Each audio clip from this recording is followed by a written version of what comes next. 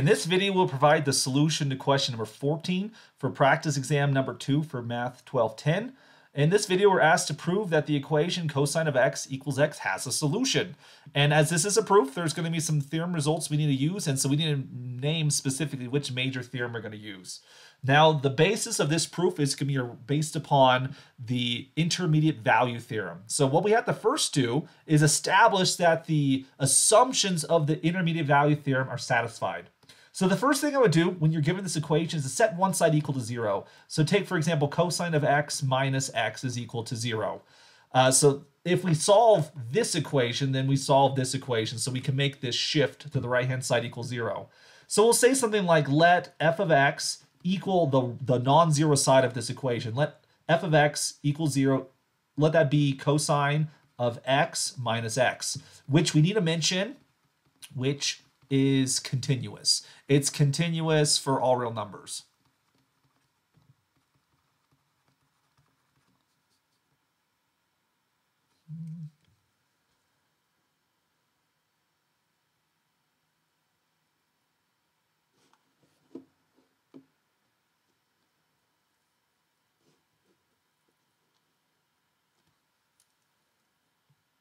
Starting it in 3, 2, 1.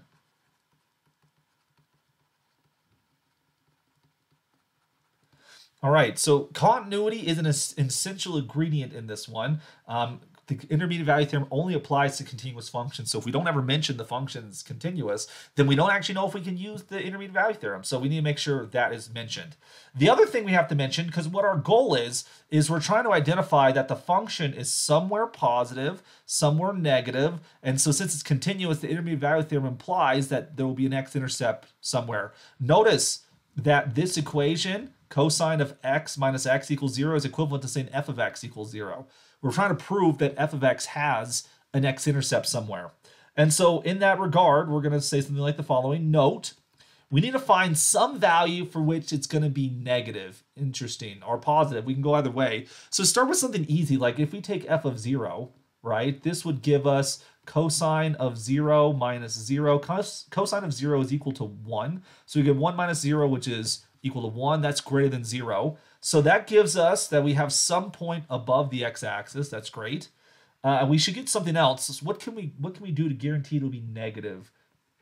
We could do something like, say, maybe pi, right? F of pi is equal to cosine of pi minus pi, for which we're going to get cosine of pi is negative 1. You subtract pi from that, you're going to end up with, well, negative 1 plus pi, which is certainly negative. So we got something negative, which means that there's going to be some value below the x-axis. And these numbers are not unique. I'm just trying to pick values that are going to be very convenient. We could have also done something like f of pi halves. That's a pretty good choice because cosine of pi halves is equal to 0. And if you subtract from a pi halves, that's definitely a negative value. So we don't have to find the tightest bounds. We just have to find some number which the function becomes positive, and for some other number which makes the function become negative. And so then at that moment, we then say something like, therefore, so thus, by the intermediate value theorem,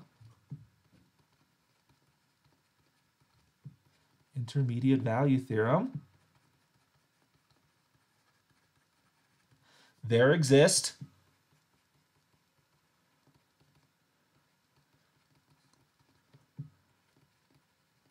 some number, and what can we say about it? We can call that number C, right? And it's going to be between, I'm going to get rid of this picture.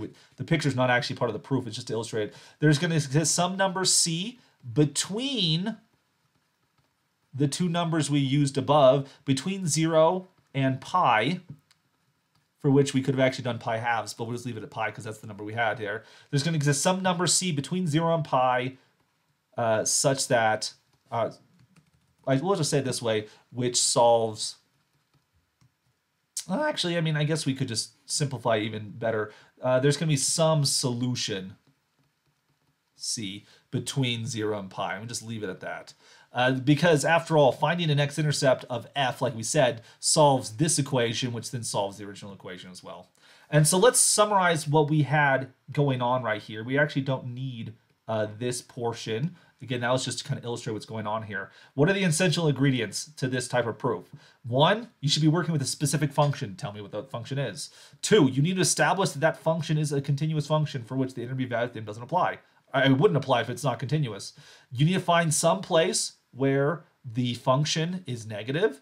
You need to find one place where that's actually positive. Excuse me. Find a place where the function's positive. Find a place where the function's negative, and then invoke the intermediate value theorem to find the solution in question. If you have those ingredients, then you're going to have a good proof, and you can expect full marks on a proof similar to the style you see right here.